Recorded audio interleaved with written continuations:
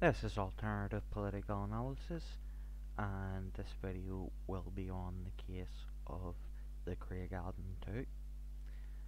And the Craigavon 2 are two scapegoats who have been interned and blamed for killing Constable Stephen Carroll of the Royal Ulster Constabulary. And this case is supported by the late Jerry Conlon of Guildford 4 fame, and is a main character portrayed in the film In the Name of the Father by Daniel Day-Lewis. And Jerry Carroll of People Before Profit compared the case to the Netflix series Making a Murderer, and Tory MP Chris Grayling also supports their demands for justice. And I will now give you some of the case facts. Witness M phoned the RUC a year after Stephen Carroll was killed, intoxicated with alcohol in the early hours of the morning, because that's when you're going to recall a story accurately, when you're intoxicated in the early hours of the morning.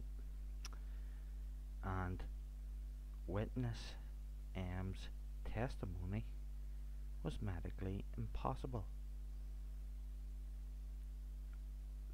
The man needs glasses according to his optician and doctor, yet he can see great details from over 200 yards. No, of course not, it's bovine excrement. And his version of events were uncorroborated. That means there was no way, no one confirmed or verified his story. So for all we know, it is complete bovine excrement. And witness M's family describe him as a Walter Mitty fantasist. In other words, he has a reputation for making stuff up.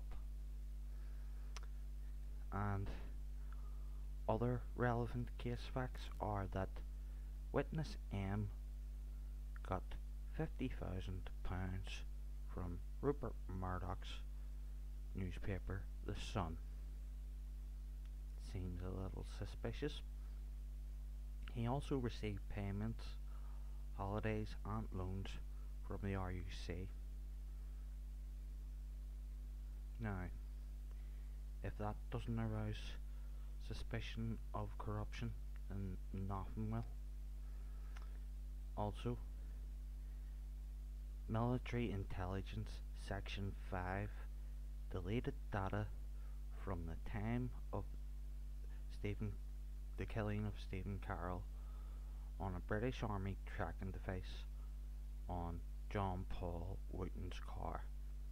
And I should mention that John Paul Wooten is the young man on the left, and that Brendan McConville is the man on the right, and they are the two scapegoats who have been unjustly interned and blamed for the offence caused, and it's just not right. And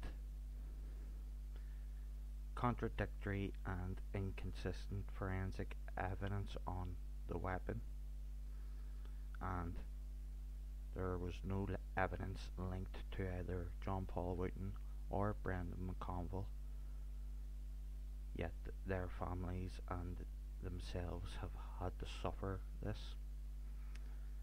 And the United Nations had to be lobbied to protect the legal defence teams after direct physical intimidation from the RUC.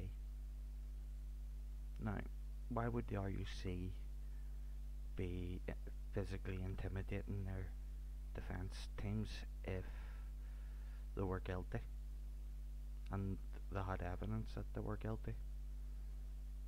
There's a reason they were doing this,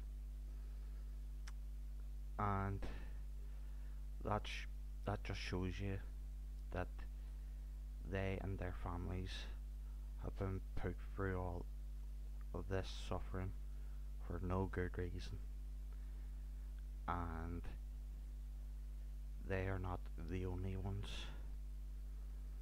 According to the End Internment campaign, there are over 50 Republicans incarcerated in Ireland for their just and moral political beliefs, and quite frankly, it's a disgrace and a shame that the world and the international community allow this to happen.